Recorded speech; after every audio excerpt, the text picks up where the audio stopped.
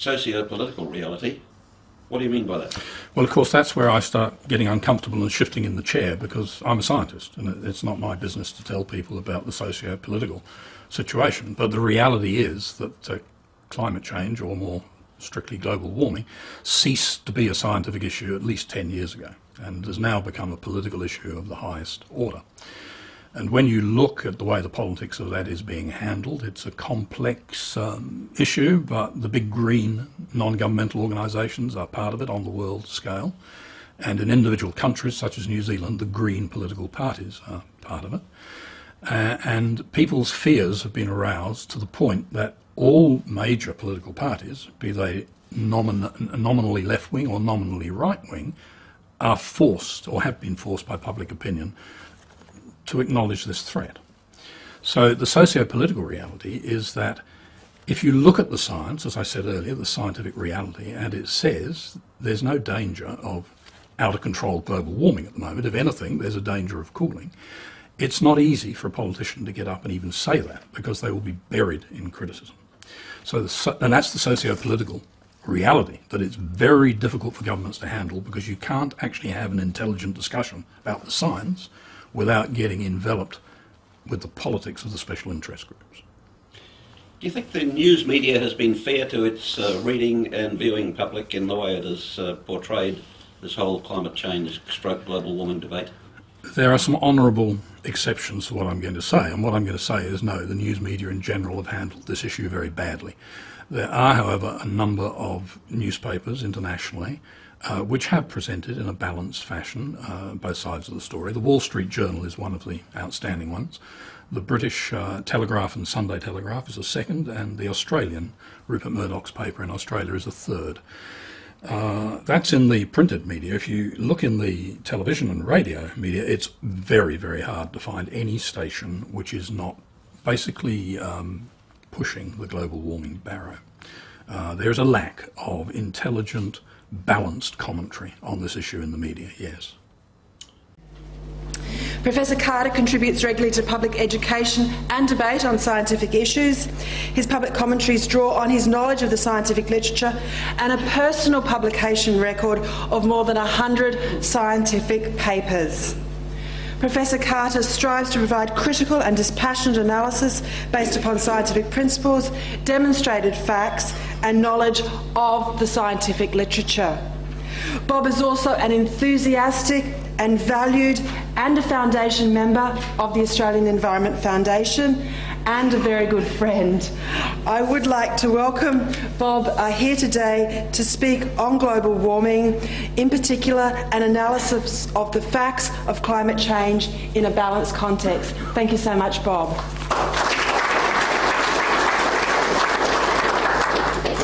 Thank you, Jennifer. Good morning, ladies and gentlemen, and thank you to Max and the AEF particularly for the invitation to speak to you. A few things I'd like to make clear at the outset. I'm as much in favour of looking after our planet and the environment as apparently John Newcombe wishes to appear to be. I am not, however, in favour of squandering precious wealth on futile feel-goodery like the Kyoto Protocol, especially given what Chris has already referred to, which is the fact that several billion people on the planet still lack clean drinking water, adequate sanitation and cheap power.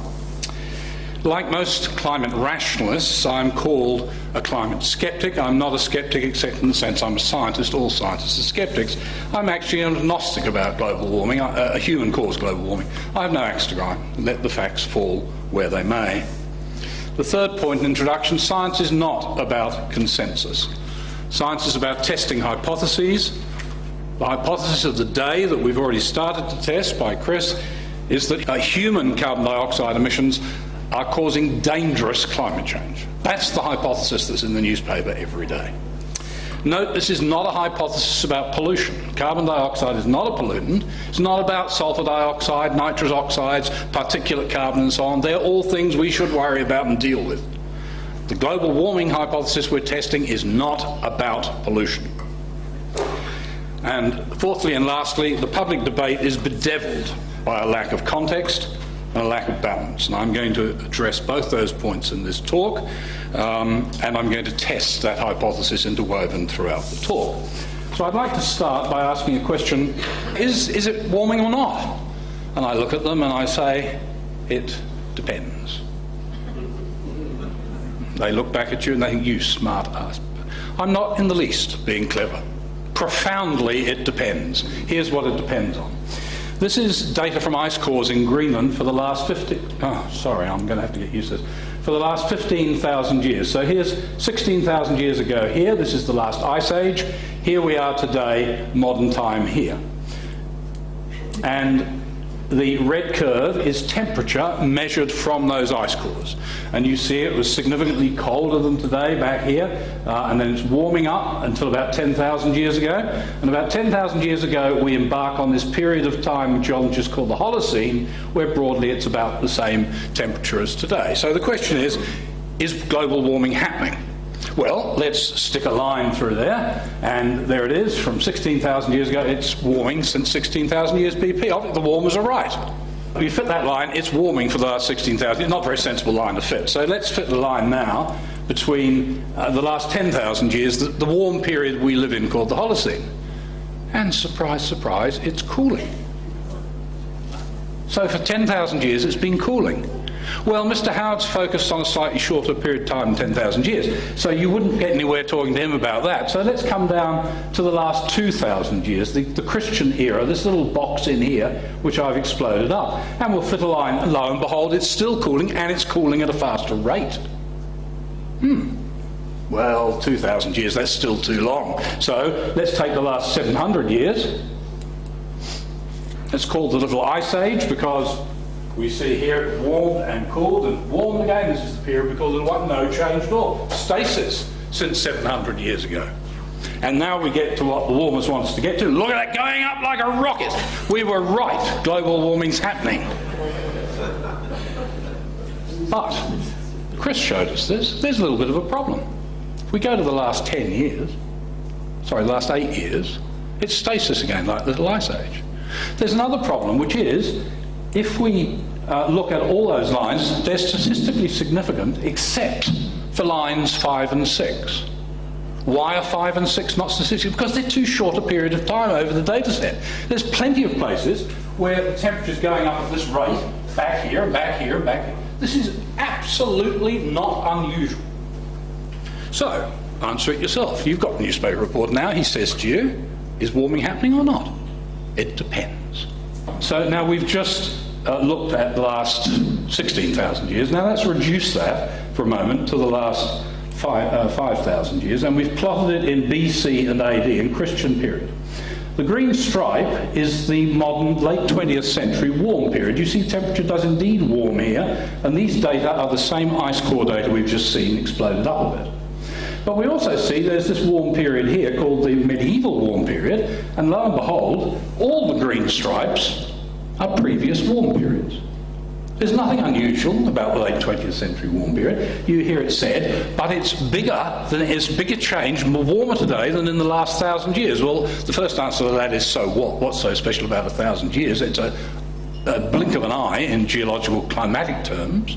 But the second more important answer is that if you look back to several thousand years, which is the minimum period you need, you see here these warmer periods regularly spaced, and you also see that the last 3 of them, the previous 3, are all warmer than the modern period. There's nothing, absolutely nothing unusual about the magnitude of temperature on the planet today.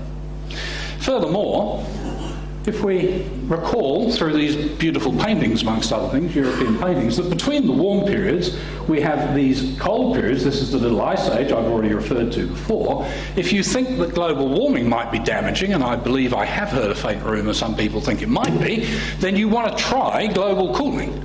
This will wipe out the granary crops of the world if it happens again, and it will happen again, it's only a matter of when. And the solar physicists right now are predicting there is a good chance we are heading into another Little Ice Age in the next 20 or 30 years. Did you read that in the Melbourne Age yesterday?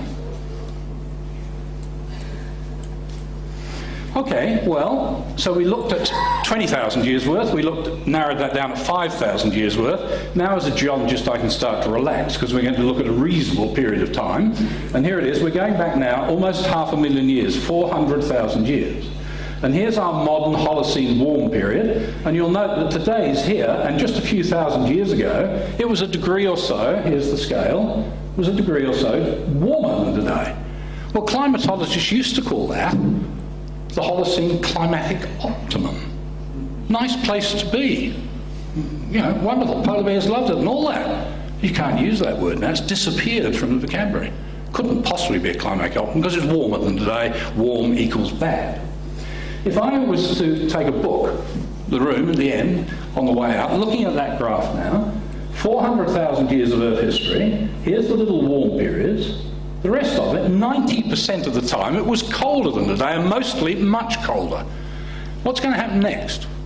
How many people would give me a bet on the way out of the room it's going to get warmer next? Not one of you. Because it's not going to get warmer next, it's going to get colder. It's not a matter of if again, it's a matter of when. It's a very difficult question to answer, but it's certainly going to happen. Okay, well, you've heard it said that the polar bears are going to die out if the temperature goes up another degree or two. Well, have another look at this slide.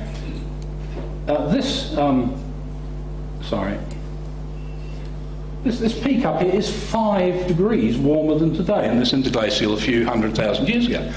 You know those pictures you see on SBS and ABC? You don't watch SBS and ABC, do you? God. But if you do, every week regularly you'll see a picture of a polar bear on ice floe somewhere or other. They're imaginary. They're virtual reality. They can't be there. They couldn't possibly be. Look, they all died out. They died out here, they died out there. There's none there today.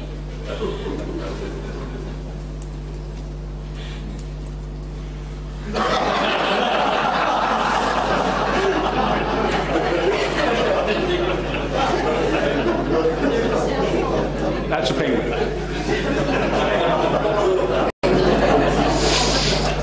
Well, even 400,000 years is a pretty small period of time. A geologist really gets comfortable when he's dealing with these millions of years. And Chris showed us a slide that went back hundreds of millions. I'll be more conservative and just come back 6 million years. Here's our temperature curve again, this time not from ice cores, but from deep sea cores. This is the research I personally work on. And you see these great glacial, interglacial fluctuations that we looked at 4 of in the last 400,000 years. That little box is the slide we've just looked at. And what you see is that even the warmer interglacial periods are several degrees cooler, here it is, 10 degrees roughly, than the planet was in this period of time from 3.5 million years ago and older.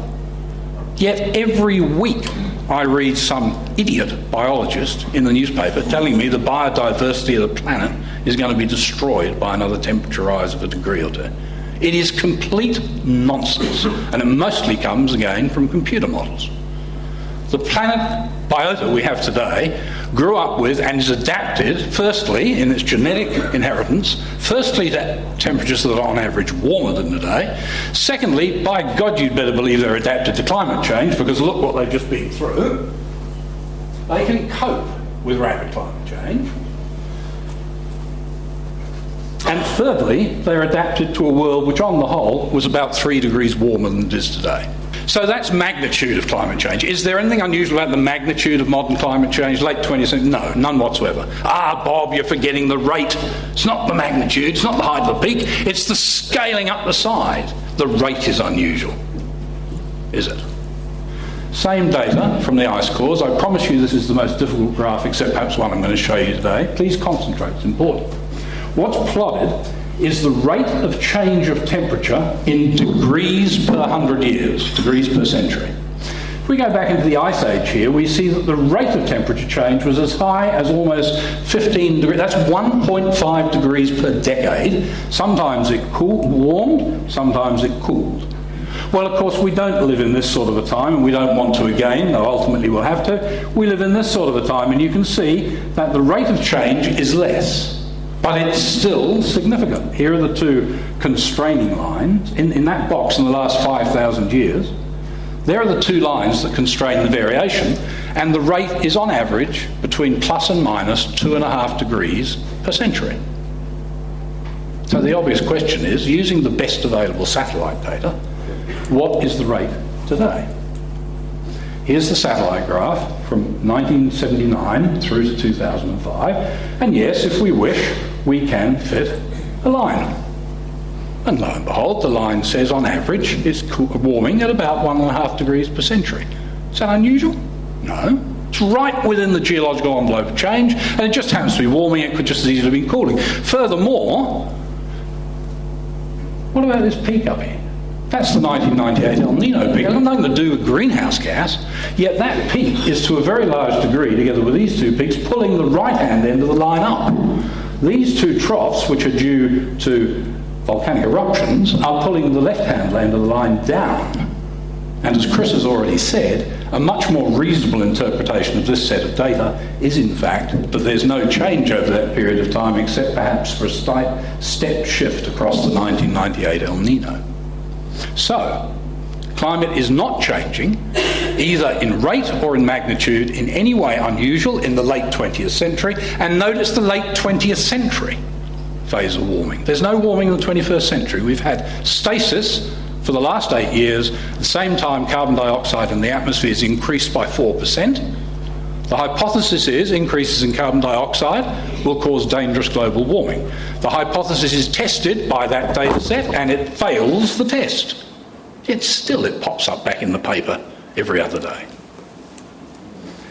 Okay, well, it just happens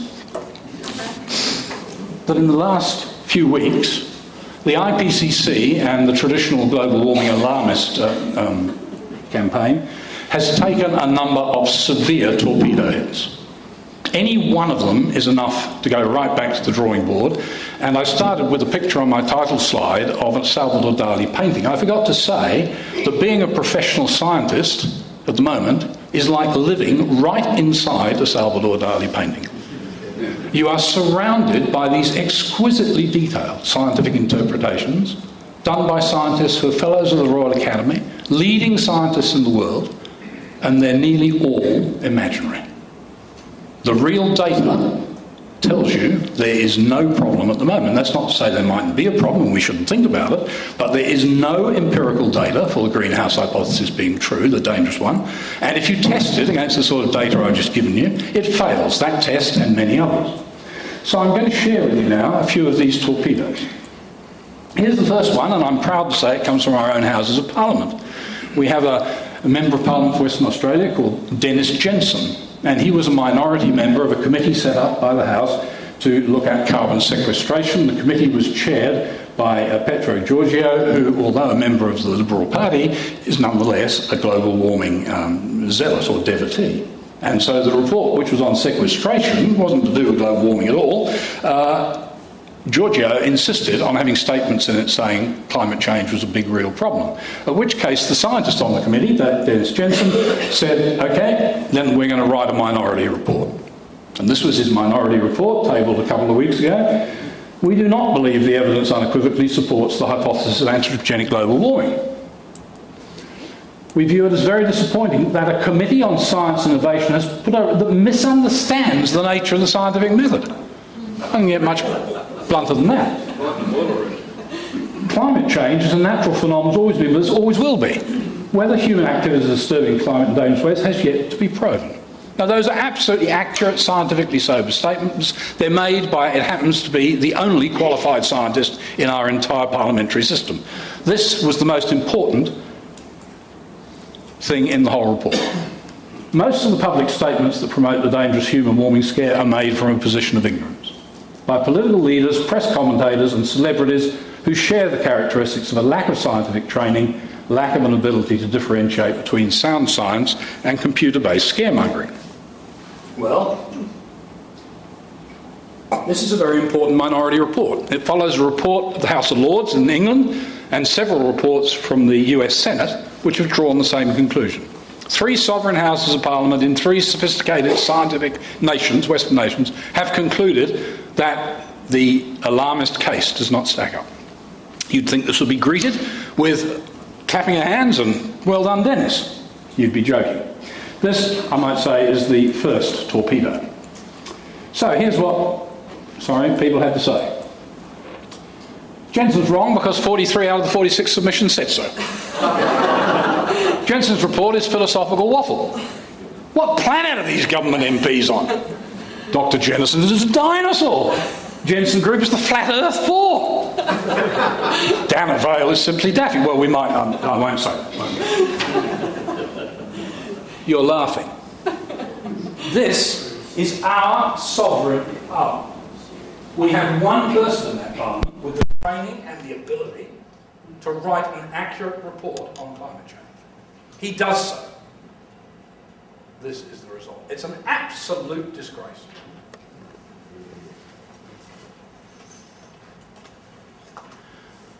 Rule 1, never discuss the science. Attack the man, repeat the mantra. Dangerous global warming is happening. I'm not surprised Tim Flannery isn't here today. Here's torpedo number 2. Roy Spencer and John Christie are very well-known scientists because they have been deeply involved in processing and presenting to the scientific community the results of the satellite data for the last 20 years or so. They recently published a paper in the Geophysical Research Letters where they observed these climatic phenomena which occur in the tropics. And what we're looking at here, timescale, 30 days before the peak of the event and 30 days after. So these are several week-long events where you get warming phases and cooling phases, and that causes heating, evaporation and rain. So these are major rainfall events that occur in the tropics. And they averaged 9 of these and aligned them about the 0 day. And what they found is, as the heating progresses, the low clouds in green increase because there's more evaporation, more water vapour, more clouds. And so initially do the high cirrus clouds made of ice. But shortly after the start of the event, the ice clouds decrease sharply in cirrus. Now, that cirrus cloud is trapping the infrared radiation that's going out to space. If you reduce the cirrus clouds, you let more radiation out and the Earth cools. So, this is a direct empirical, based on data, demonstration of the validity of what Dick Lindzen again coined a name called the iris effect a few years ago. It's been strongly criticised by other climatologists, and one of the reasons is that good empirical proofs of it have not been forthcoming. Well, here is one.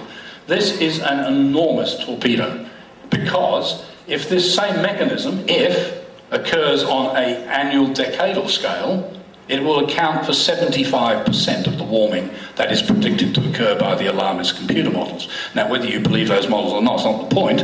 Even if their predictions are right, they don't take into account this mechanism. Okay, here's the third torpedo. Chris has shown this graph. It's the carbon dioxide curve. So as we increase carbon dioxide up to today's 280, the temperature rises about 6 degrees of warming. Note that you get half of that, 3 degrees, for the first 20 ppm. It's a very effective greenhouse gas, carbon dioxide, when there's nothing there to begin with. But once you start stacking it up on top of that, then the curve levels off logarithmically, and for doubling, from the pre-industrial level to doubling, is about 1 degree or so of warming. And that's not controversial. So how is it then that when we go to the IPCC's predictions, which we have here, is their first assessment, second, third and fourth assessment reports, that they are predicting, is the temperature, anything between 1.5 and about 4.5 degrees, and their latest estimate is this, a warming of 3 degrees with error bars between 2 and 4.5. Now they get to that from 1 degree by considering the positive feedbacks, which is the water vapour, as Chris has already explained. If you get a little bit warmer because of the carbon dioxide warming, then you evaporate more water. That's an even more powerful greenhouse gas, so you get warmer still. That's true, in theory. But in the real world, other processes come into play, and they're mostly negative, particularly clouds. More water vapour, more clouds, they bounce the light back to space, the low clouds, so you get cooling. And the climate system is highly homeostatic. It is self-regulating in this sense. Take it away from it's more or less stable up and down jigging every day. It's not stable, in fact, but you know what I mean. Take it away from that, it will always tend to return. Okay, so against that background, you get the alarmist figures by invoking positive feedbacks and ignoring negative feedbacks. Stephen Schwartz, a very well-established climatologist, published a new paper where he's analysed, using empirical data again, the amount of warming that we should get for a doubling of carbon dioxide, and here's his conclusion. He looks at the relationship between surface air temperature and ocean heat content, And he concludes that for a CO2 doubling, you'll get a degree of warming, which is right on the line of what that theoretical curve showed in the first place. In other words, the positive and the negative feedbacks balance each other out, more or less. Here I've plotted that, and you'll see that even the error bar only just overlaps with the error bar of the alarmist IPCC estimate. So, torpedo number 3 is another devastating torpedo. There's no answer to this at the moment. This is good, sound, empirical science. It's not arm-waving, it's not a computer model, it's empirical science. Okay, back in 2006, I wrote an article in the newspaper, and scientists don't write headlines like that, but occasionally you get a sub-editor who is brilliant, and in retrospect I have to say that was a brilliant choice of headline. It generated something like 50 or 60,000 hits on the web around the world within 2 or 3 days. Most of those hits were people rising up to say Bob Carter doesn't know what he's talking about, he's ignored the El Nino, he's cherry-picking, he's doing this, that or the other, and it's stuff you can argue, but it was mostly petty. However, in amongst there was some really good, world-class criticism. Who cares what an unknown academic from a second-rate university in a third-rate country thinks?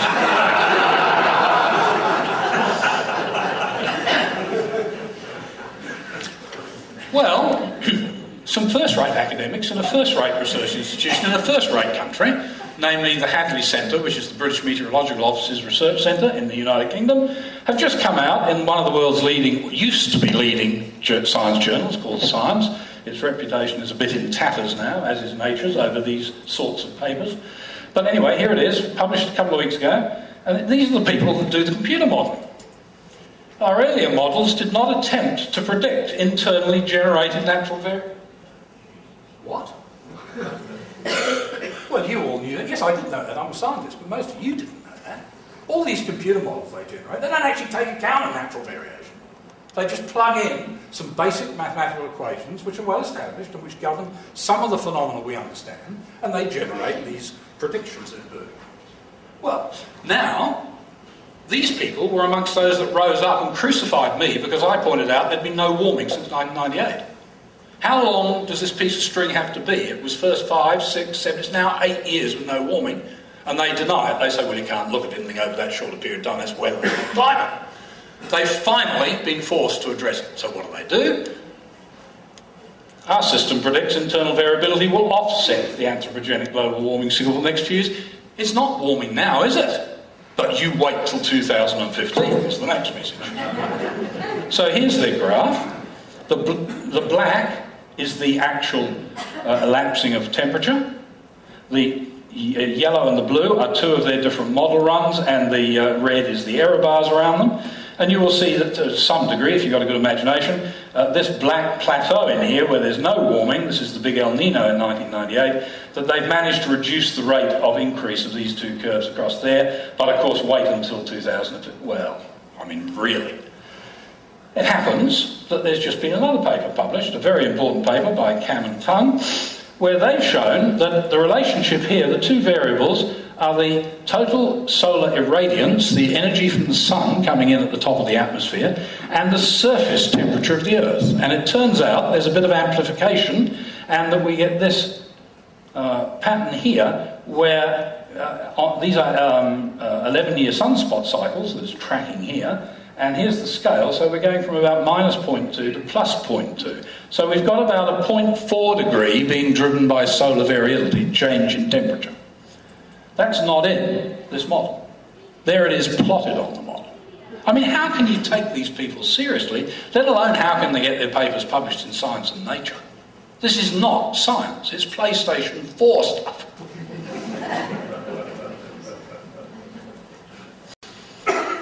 Well, there's a gentleman that deserves a Nobel Prize, or a prize of some sort, Anthony Watts, who's an amateur, he's not an amateur, he's a weather forecaster in the States, and he looked at these 1,200 dots here, which are the weather stations across the States, and he remembered this photo Grandma gave him when he was young, and this is what some of these weather stations look like, and he thought, well, I wonder what they look like. So he got a team of people together that go around, and the red spots here are the stations they've surveyed. And all this data is averaged into this US temperature curve for the last 120 years or something. Then that is one of the inputs into this global curve, which Chris has already shown you. Increases up to 1940, decreases down to 1979, and increases again. So the basic data for this is coming from here. The US has the best climate observing stations in the world. Everybody agrees. This is the blue chip data set. So Anthony Watts had a look at this, and this is what he found.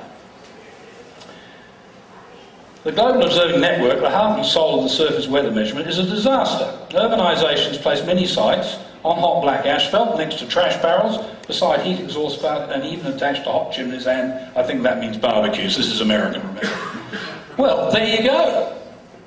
I'm making it up. Watts is making it up. No, we're not. Here's a typical station. Furthermore, this is the University of Arizona, a pedigree institution, maintained by the professionals. Here it is. Here's the official, told you, official station. Sitting on asphalt. Recently, they replaced the thermometer which was inside the Stevenson box with a more modern aspirated temperature sensor. That's mounted at the wrong height above the ground. It's 1.5 feet below the standard measuring level. I say again, this is a US government-established pedigree site. Here's the curve, temperature curve, and you see it goes up here. Anyone want to guess when this change was made? There it is, 2001. You think that's bad? Look at this. These sensors were on top of the building to which these air conditioners are attached, and they were moved down to the ground a few years ago. And they're now right next to the exhaust fans of these air conditioners. Here's the... You want to guess when that happened? Well, not only did it happen then, but it turns out that you're right to guess it happened then, but you're wrong to think that was what the cause was. Because analysis of the data showed that most of the warming was in winter of this step here. And the air conditioners weren't turned on. That's a big problem. Giant problem. So when you have a giant problem, you call in a giant to deal with it.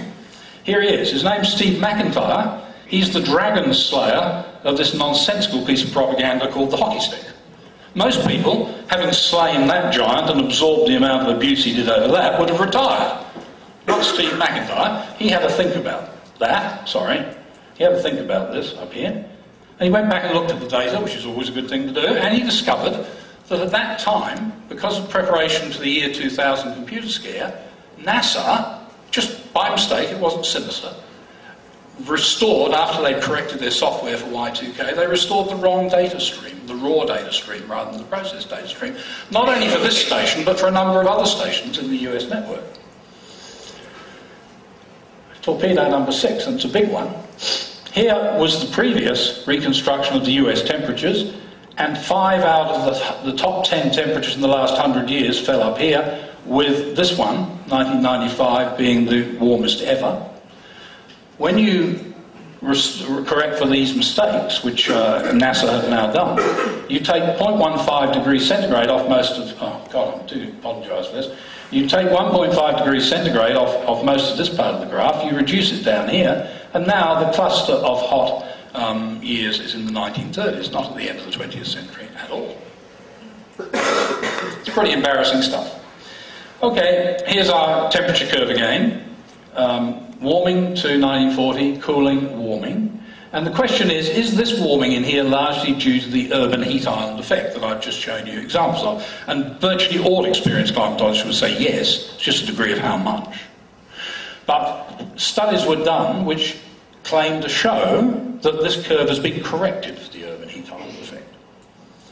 2 of the key studies were by Jones, who is a British at the Climate Research Centre in Britain, published in Nature, and his co-author Wang, a Chinese gentleman, who published another paper in the same year in Geophysical Research Letters.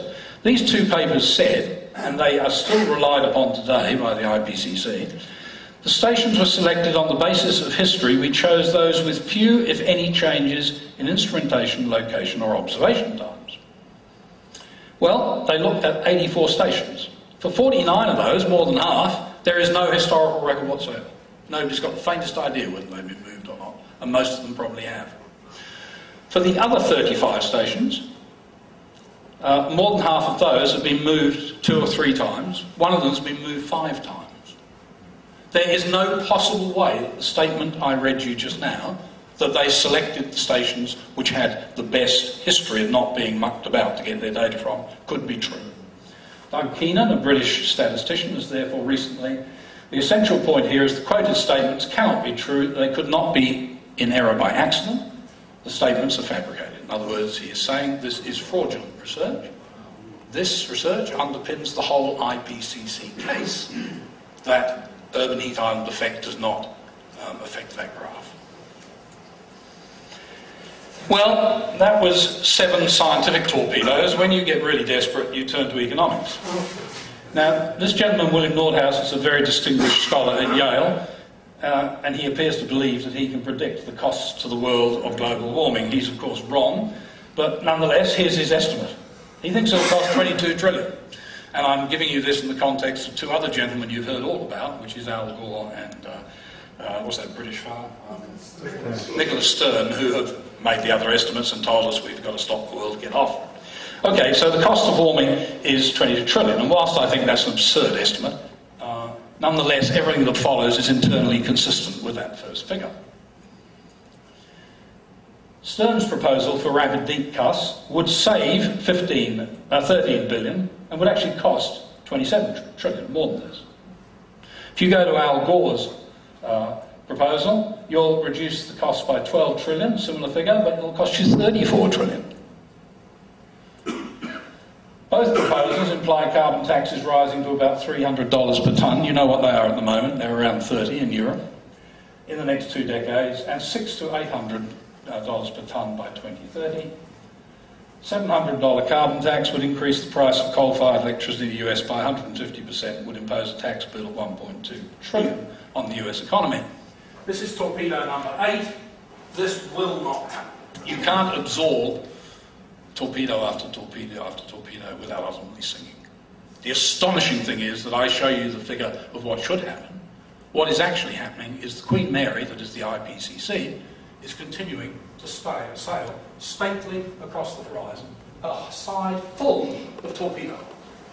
There has never in human history been a greater disconnect between the basic science and what is going on at the moment in Sydney at APEC this year, a week, and is going to go on at United Nations conferences in Bali and New York. It is absolutely astonishing, the disjunct between the politics and the socio-economics and the green agenda and the empirical science. The assumption that prior to the Industrial Revolution the Earth had a stable climate is not even wrong. Climate's always changed, it always will. There's nothing unusual about present day rates of change.